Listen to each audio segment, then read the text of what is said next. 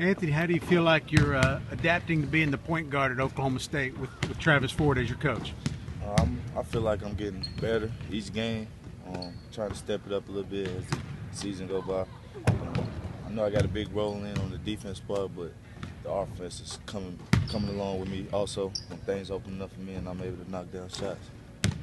You and some of the others, there's a tag that gets attached to some point guards, and that's a true point guard. You know, a guy that's willing to distribute and doesn't necessarily always go to get his own points. Do you kind of see yourself in that role, and do you wear that sort of as a badge? Yeah, I just take whatever I need to do for my team. I know it's going to be nice where I'm going to have to score, and some nights where I'm just going to have to play defense and run the team. So I just try to manage however the game is.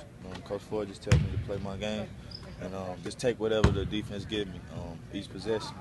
Try to be a difference maker each possession what Coach Ford tells me to do.